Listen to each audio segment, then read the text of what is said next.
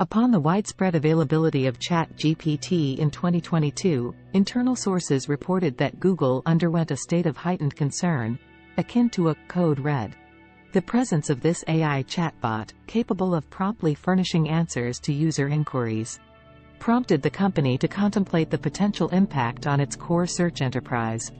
In the interim, Google has embarked on a series of strategic maneuvers, all underscoring its commitment to advancing artificial intelligence.